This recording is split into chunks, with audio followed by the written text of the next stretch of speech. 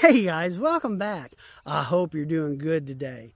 Well, today I'm going to try to answer the question of how long does garden sulfur keep your pH low in your garden? And guys, this came from a comment. A gentleman asked me this, and I really didn't know the answer to it. So I figured out a way I could check it. So what I did was I took a soil test today, and I have a video that came from almost exactly a year ago. And where I'm standing is where my potatoes were last year.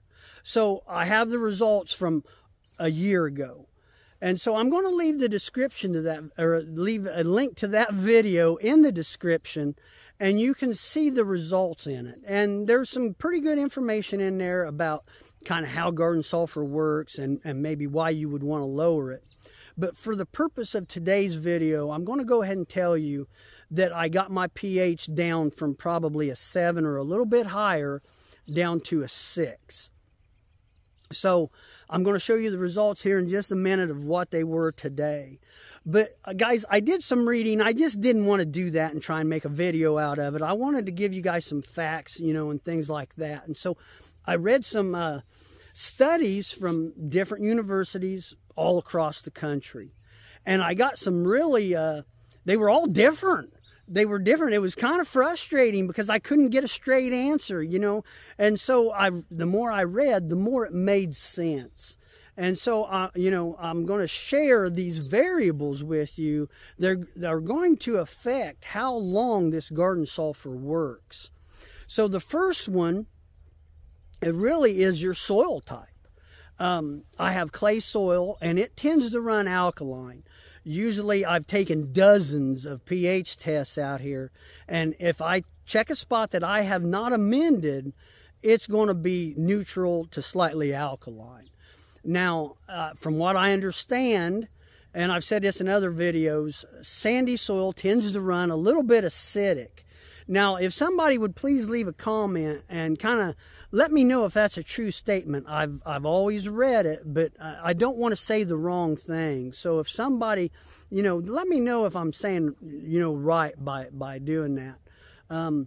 So really what it is like in my clay soil, I'm always going to have that extra fight, you know, to get it, you know, lowered down that maybe somebody in sandy soil wouldn't. So therefore, common sense tells me that it's just not going to last as long because, you know, it's got a tougher fight to stay lower.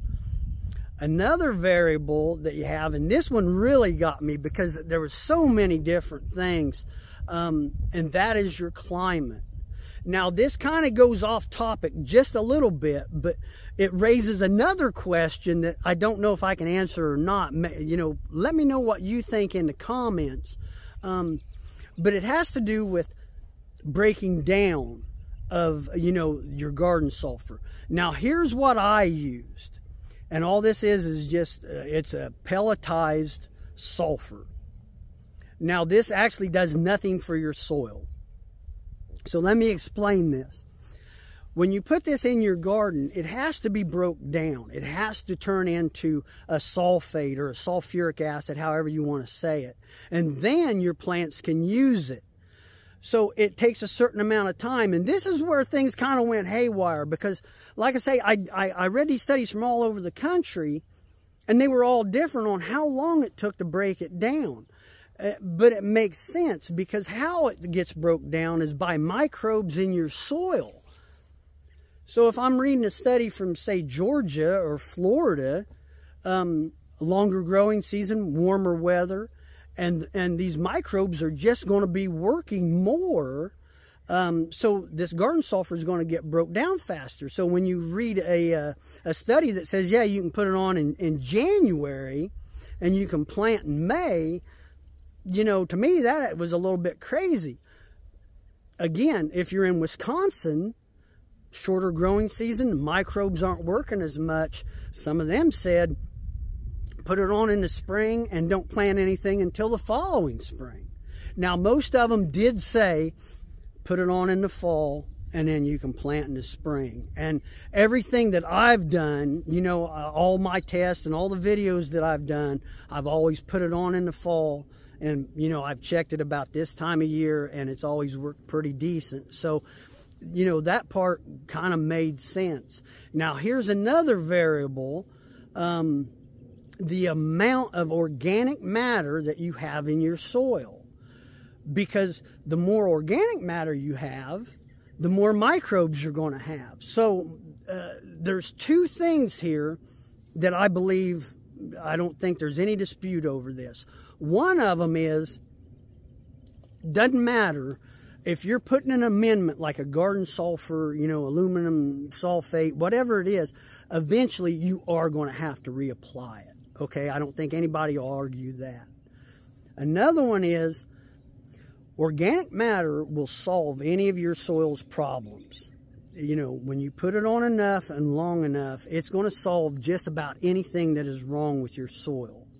So this is the question that started running through my mind is okay, just like the guy that left the comment, he left another great comment, and I want to share it. He said he was a full-time mulcher and a part-time gardener, and he has shared in the comments on some of the videos about what he is doing, you know, to get this organic matter into his garden, and it's just amazing.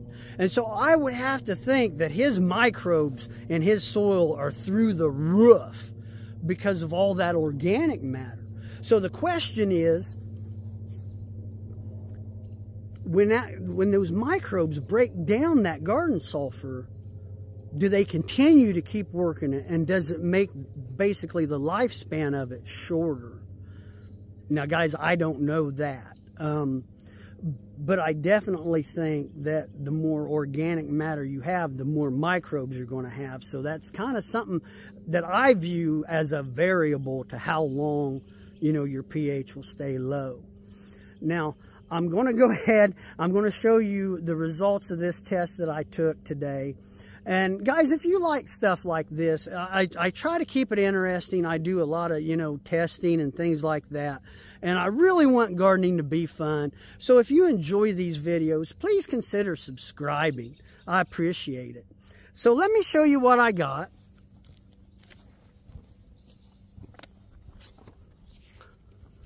Now this, like I say, it came from today. And so, guys, that's a 7. That's, I mean, to me, that's a 7 all day long. And I know these at-home test kits aren't the most accurate, but for what I do, I really do like them. And I think this is more than accurate enough to show that over a year's time, my pH went up back to a 7. And this is pretty much what it is throughout my garden. And so, guys, the original question was, how long does it last? Well, it doesn't last a year. Now, what I can do is I can go over to where my potatoes are this year and this fall take a test, and I can narrow it down even more. But the answer to the question as I see it, and nobody's probably going to like this, is it's going to vary person to person, state to state, you know, just there is no one set answer to that question. And you're just going to have to test your soil before you put anything into it. And I know that it's kind of a cop-out a little bit, but I think that's an honest answer, you know. And so for that reason, I'm just going to have to say you're just going to have to test your soil. Well, guys, I hope you enjoyed the video, and I hope it you know, it helped. And you know, thanks for watching, and I appreciate it. I'll see you next time. See ya. Bye.